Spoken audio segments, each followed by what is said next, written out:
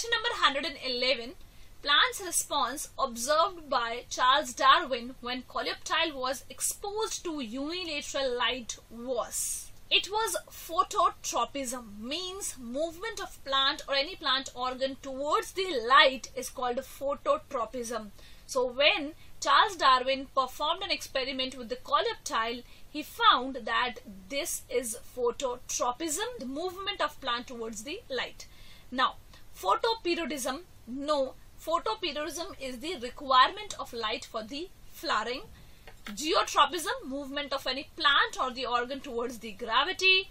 Heterophily, as we just discussed, heterophily is presence of two different types of leaves. So the correct option for the given question is option number 3. Let's move to the next question. Question number 112. Which of the following factors is not responsible for dormancy of seeds? Impermeable seed coat, yes, it is responsible. If seed coat is impermeable, then nutrients or the water cannot move inside the seed and it will not germinate. It will be dormant. Presence of phenolic acids, yes. Immature embryo, yes, it could also be a reason that immature embryo is responsible for the dormancy of seeds. Presence of endosperm cannot be a reason of the dormancy of seeds. We have seen many seeds are endospermous such as wheat, maize, but they are not dormant. So the correct reason for the given question is option number 4. Let's move to the next question. Question number 113. Identify 6-carbon intermediate utilized in dehydrogenation reaction during Krebs cycle. Alpha-ketoglutarate acid, it is 5-carbon acid. So this is ruled out. Succinyl coenzyme A, 4-carbon, ruled out. Now remaining option number 2 and 4. Isocitric acid, it's a 6-carbon. Oxalosuccinic acid, 6-carbon. 6-carbon isocitric acid undergo dehydrogenation reaction to form the oxalosuccinic acid. So which one is utilized in the dehydrogenation reaction? It is the isocitric acid which forms the oxalosuccinic acid. So the correct option for the given question is option number 2. Let's move to the next question. Question number 114. How many redox equivalents are removed per molecule of PGA oxidized completely? So what are redox equivalents? They are just hydrogen atoms, and 2 redox equivalents are removed per dehydrogenation reaction. And how will you find dehydrogenation reaction?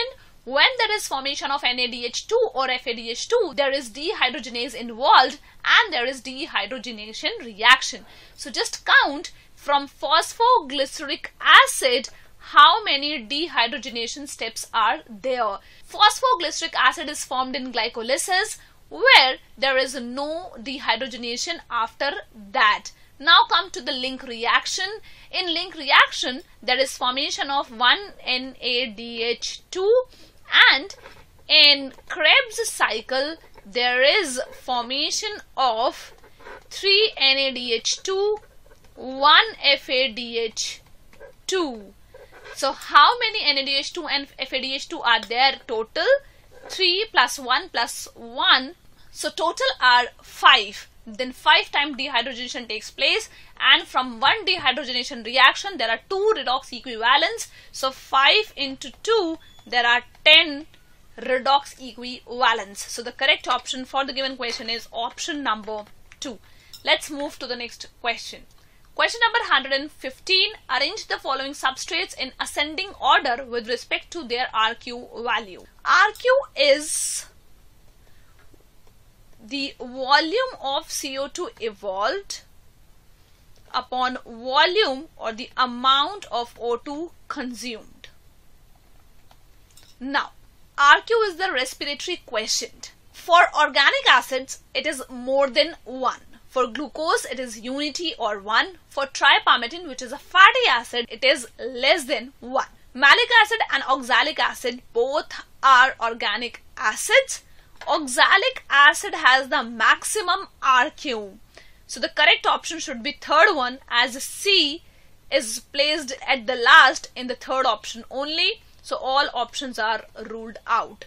followed by malic acid, and then glucose, and then tripalmitin. So the correct option for the given question is option number 3. Let's move to the next question.